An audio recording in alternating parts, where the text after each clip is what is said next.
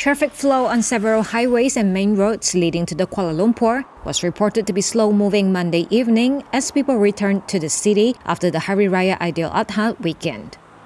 The Malaysian Highway Authority, or LLM, said as of 4:45 p.m., high volume and slow-moving traffic were reported at the intersection of Karak to Lentang and 8.8 km from Batu 12 to the Gombak Toll Plaza.